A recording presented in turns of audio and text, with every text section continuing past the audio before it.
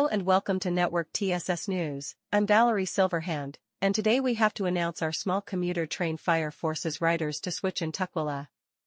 Passengers on a Sounder commuter train had to walk off next to Tukwila Station around 5:30 p.m. Monday when a small amount of smoke and fire appeared in the undercarriage.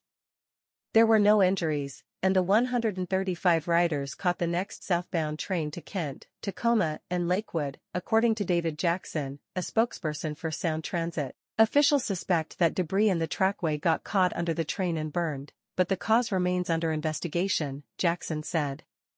Among the people aboard was Scott Bonjukian, a well-known member of the Lit I-5 coalition.